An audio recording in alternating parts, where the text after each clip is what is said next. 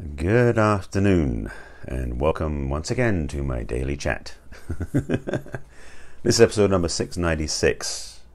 The countdown continues, 4 more left to 700, which is another milestone. Topic today is every relationship begins with you, and this is how to improve all of them.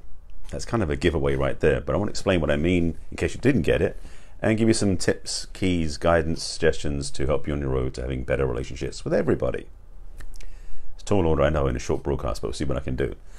Before I do that, let me introduce myself so you know who I am and what I'm about. My name is Barry Selby.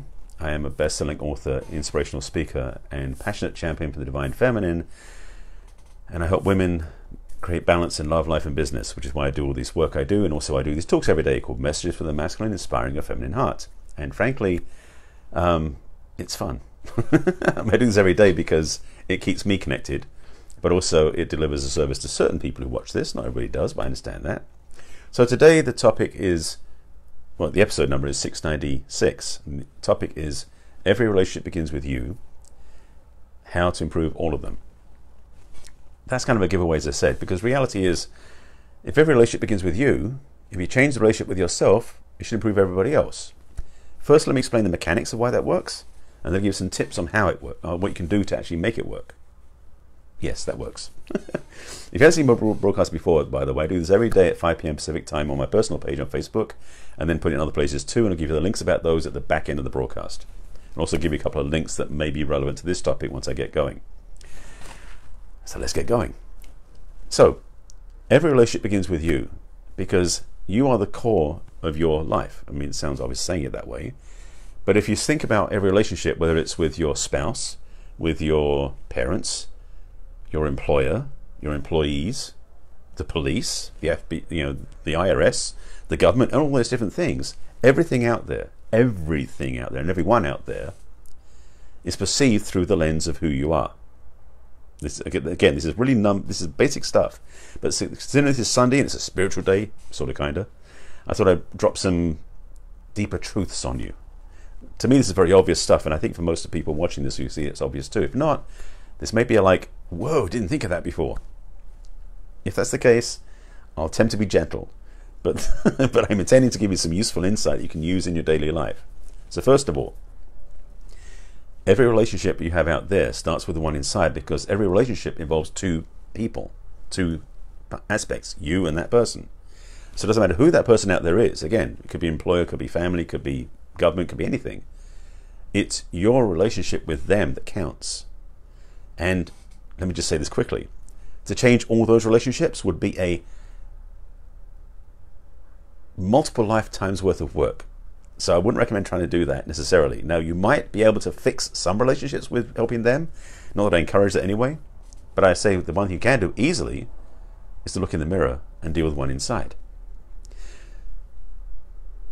I'm just thinking I'll just make that point. I think I've made that point 17 times by now. You've got the point that basically all the relationships out there are affected by the one inside of you.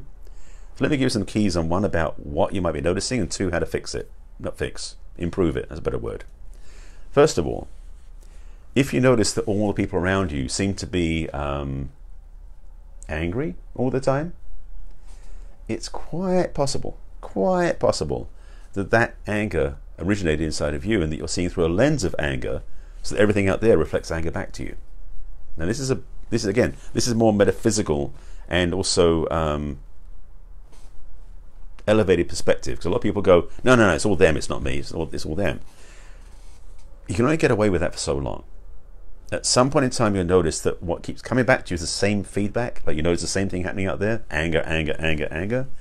Maybe there's some anger inside of you that hasn't been resolved yet. Alternatively, maybe you're afraid of the anger that's inside of you, because that's the other side of the same coin. So that's one example. There's plenty of other ones out there. It could be the same thing of being having no time to connect and sit down, being reflected back to you, because that's what you're doing to yourself and other people. So those are simple illustrations to indicate how everything out there reflects back to yourself. And at the same time, it's what you do with yourself that can change everything. So again, flipping the story the other way.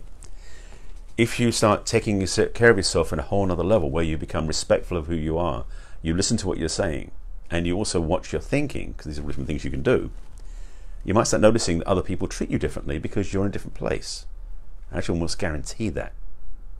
I'm not going to say I will guarantee it, because everyone's different, and how well you do it's up to you. But what I've been really clear about in my own journey, because I've had the journey myself, that when I was starting to realize for myself where I was holding myself in higher respect for myself, because I was going through some situations where I felt like I was being used by other people, when I started really respecting myself, first of all, I didn't say yes all the time. That was a big change, by the way. I started saying no more often. But secondly, people started respecting me more. I was respecting myself. They started respecting me almost automatically. It's one of the side effects of doing the work on yourself, which is why I've been such a proponent of personal development, human growth, all this other enfoldment work that I've done over many, many years, which is basically interwoven to all the work I do. It's a fundamental teaching. Another part of that is that when you take better care of yourself, you actually have more energy to take care of other people. So if you're somebody who's in service of other people, maybe in your job or in your social life or in your family dynamics, it's so tempting to keep giving, but you end up draining yourself to do it. When you take care of yourself more fundamentally, you put yourself first in your life, and you may have to say no to some of those people some of the time, but when you do that for yourself first, you become more of a resource to help other people. Hi Mary, nice to see you again, so quickly. You had a friend tell you that people don't love you for the times you say yes to them. Interesting. See, that's an interesting thing, because I used to think that in the old days, if I said yes, people would like me more. And the way that is the other way around. It's like, no, they don't like me. They wouldn't like me for that. And frankly, I would oftentimes not like myself for saying yes to things I didn't want to say yes to. When I say no, and it's happened at different times where you simply say, no, it's not going to work, I took back control, and I actually found I respected myself more for saying no. And yes, down the road, they respected me more too. So I guess that does bear out what you said, Mary. So yeah, you're right. So that's a piece about understanding why it works and how it works. Then I'll teach you, show you some of the principles, what you can do. And these are some tidbits of things I'm going to be teaching in my course, which I'll mention later on. Well, I mentioned it now already, didn't I? I'll put a link in the comments at the end, which is for a course called Coming Home to Yourself that I'm launching the end of next week. The plan is end of next week. That's going to teach lots of these principles. So I'm going to give you some teasers now to have you do some things. Like, for example, one of those is saying no more often. If you're someone who's always saying yes, because you may be like I was, a people pleaser. Yes, I was a people pleaser. Hi, my name is Barry, and I used to be a people pleaser. One of the biggest lessons for me was saying no. And because a lot of times I'm saying yes to be in places where I thought I'd be able to get involved in something that would be much more fun. But 99% of the time, it was always draining me out. I wasn't feeling fulfilled, and I never enjoyed where I was anyway. So when I said no, I became more selective of the things I said yes to. And I said yes to things that I wanted to participate in, versus saying yes to what people wanted from me when I wasn't willing to do it. By saying no more often, I took back control and dominion over my choices. And for you, that might be a game changer if you're somebody who's always been saying yes. Yes, recovered people pleaser. Exactly. Nice one, Mary. So that's one tool you can implement right now, today. Maybe you go to work tomorrow and the same old people keep nagging you for things that you basically don't need to do, but they want it from you because you've always said yes in the past. See what happens if you said no. Because the thing is, if you say no, at first you might be going, oh God, what are they going to think? Oh, I shouldn't have done that. They might be upset with me. Well, maybe not. Because it may take a couple of seconds for them to readjust to your new way of being, because up to this point, because you always said yes, when you said no, it's going to jar them. But they might go, okay, I can get with that. And if they don't respect you, they don't deserve your respect either. Because the respect is a two-way street. That's another piece, by the way. I'll give you this one as well. Because in the course, actually, it's a whole topic on self-respect. Part of that is the willingness to say no, because it's about boundaries.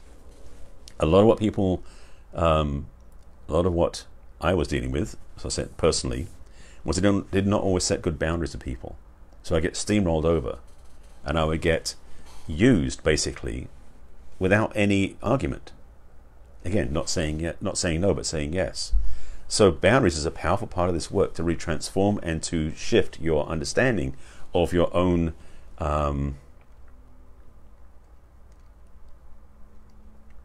boundaries. So it makes it healthier. So that's a key piece, because when you build your boundaries, as in strong and healthy, not to block people out, but to honor yourself and respect yourself, you start rebuilding your own self-respect. These are some of the tools and things I'm teaching in this course called, again, Coming Home to Yourself.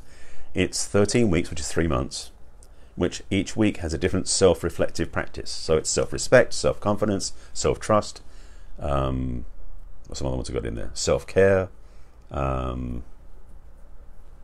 self-confidence. There's a bunch of them in there. But each one is a powerful element that's going to help you become really fundamentally aligned to yourself, so that every relationship out there will change. If you've been watching my broadcast for the last almost 700 broadcasts, you know I talk a lot about love and relationships. In that journey, I've been very much about helping people find better ways to love. But what I really come back to every single time, which is why I'm talking about this today, is that underneath all of the work I was doing with my clients, it always started with the relationship with self. I never marketed it that way. I kept that secret. It's like, my secret weapon is going to help you love yourself. No, I'd help you find love out there. That was the shingle held out there, and also the optimistic intention. So people go, yeah, I want to find love, but the secret weapon would be, I'd help you love yourself. Now I decided to drop the charade. Now it's like, let me help you love yourself, which is what this is about. Because really, that's what it comes back to. The longest relationship you'll ever have is one with yourself. So why not make that one the best relationship of your life? There's a good question. What if your goal every day was to have a healthier relationship with yourself than you did the day before? You make that your intention every day. It's going to change your life dramatically in a week, a month, a year. And every relationship out there, because it's a reflection of the relationship with yourself, as I said in the title, will also start to raise with the same place, because you're choosing to raise your own vibration, your own relationship with yourself. This is why I do this work. This is also the journey I've been on for a long time with my own relationship. So I'm teaching from my own experience. I'm just checking that's true. Some of the things I'm teaching are stuff I've learnt, not always practiced, because I already had them in place, or I'm still practicing them, just to be transparent. But a lot of the stuff I'm teaching is stuff I've learnt through the School of Hard Knocks and through really good teachers. So that's what I'm presenting. So in this course, again, Coming Home to Yourself, I'll put a link in the comments. If you want to go to it on my website, it's my name, barryselby.com/coming home. There isn't a link on my website to type in the full address to get there. There's no, there's just a simple description. It's a very basic web page that explains what it is, with a little logo. And at the bottom is a link to book a chat with me, because this course is not a fixed tuition course. It's a pay what aligns to you, and it really is about integrity and about commitment and about investment. So there's a little link at the bottom of the page, so you can just book a call with me so we can chat and come up with what works for you and also what works in the course. To make sure, because my feeling is that when you invest with something, you get results. If you don't invest, you tend not to. What that is for you is up to you. So again, that'll be in the link will be in the comments. That's what we want to teach today. Simple teaching, simple understanding, simple insight to give you some clues, some steps, how to have a better relationship with yourself, which in the process will improve every relationship around you. That's really it. I appreciate you watching. This is a short broadcast. It's it is a bit shorter. My weekend broadcasts usually are shorter because it is not as formal as my weekday ones, hence the casual attire. But I hope there's been a value to you. Simple teaching, simple powerful teaching is what I like to deliver. That's what I'm going to bring in the course over the next 3 months, and I'd like you to join me. I'll put a link in the comments again so you can find out, check it out and have a look for yourself. If you have questions, thoughts about this broadcast, please respond below and I'll respond when I sign off. And if you want to share it with anybody you want to share it, if you want to share it with anybody you want to share it with, if you want to share it with anybody you think should see this, please share it with them. And again, replays. This is my Facebook Live I do every day on my personal page on Facebook at 5 p.m. Pacific time, which is facebook.com/Barry Selby. The replays go onto my business page, which is facebook.com/BarrySelby.author. Please like my page. And also a YouTube channel, because I put them onto YouTube afterwards for backup and for another resource.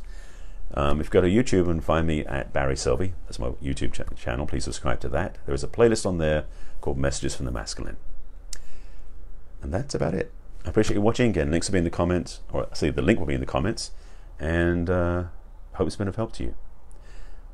If you're around tomorrow, watch me at 5 p.m. Pacific time. If not, you can watch the replay. Of course, all the replays are out. And that's about it. Take care of yourself, and I will see you again tomorrow. Bye.